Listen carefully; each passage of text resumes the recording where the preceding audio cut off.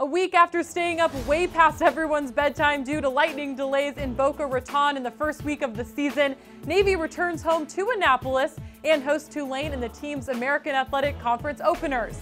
The midshipmen and Green Wave offenses will offer similarities, as Ken Niumatalolo and Willie Fritz are two of the country's top practitioners of the triple option.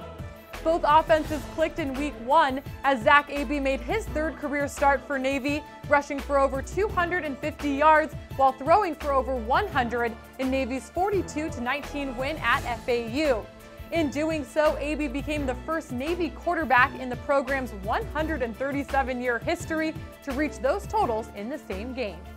And on the other side of the ball, the offense was also clicking for Tulane in week one.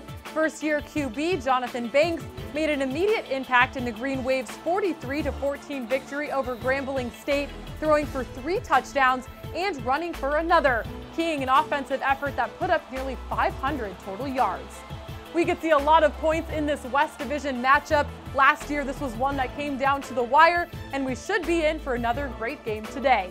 Kickoff at Navy Marine Corps Memorial Stadium is set for 3:30 p.m. Eastern on CBS Sports Network, and make sure to check back right here for highlights following the game.